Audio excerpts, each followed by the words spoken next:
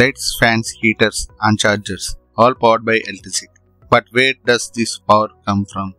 The answer lies in Faraday's laws of electromagnetic induction. Faraday began with a simple setup: a coil, a magnet, a galvanometer. When nothing moves, the magnetic field is steady and no induced EMF. When the magnet moves, magnetic flux through the coil changes. The galvanometer needle reflects one way when the magnet enters, the opposite when it leaves. This proves that a change in magnetic field induces an EMF. In a machine, instead of moving a magnet in and out, a rotating magnetic field is used. As the rotor spins, its flux continuously cuts the stator conductors, inducing alternating EMF. The faster the rotor turns, the more the times each second the magnetic flux cuts the stator conductors. The induced EMF depends on the rate of change of flux linkages. In simple words, speed. This can be measured directly. At lower speed, the climb meter shows about 60 volts. Increasing the speed, the reading climbs above 120 volts.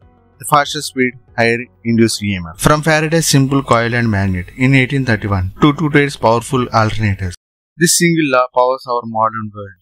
Faraday's laws of electromagnetic induction, the foundation of electrical generation.